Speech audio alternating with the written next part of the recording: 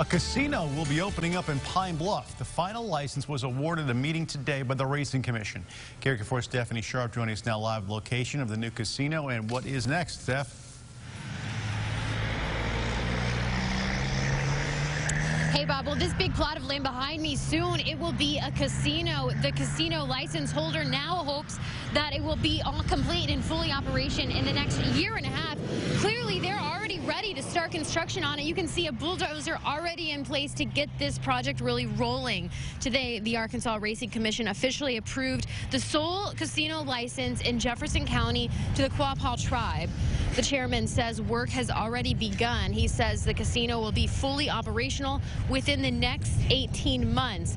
Not only will this put a casino in Jefferson County, the chairman says it will also provide jobs here. We want to help our brothers and sisters in the community have opportunity to work, not just laborers, but we want them to have contracts and be able to, rise up with us. As far as the casino license in Pope County is concerned, the commission voted to deny all 5 applications because none of the companies had written letters of support from current city or county leaders.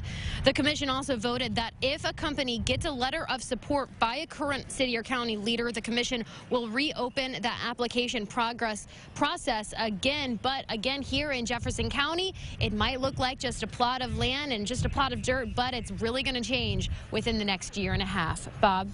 All right, Steph, thanks very much. And by the way, we broke this story in the KRK4 News smartphone app.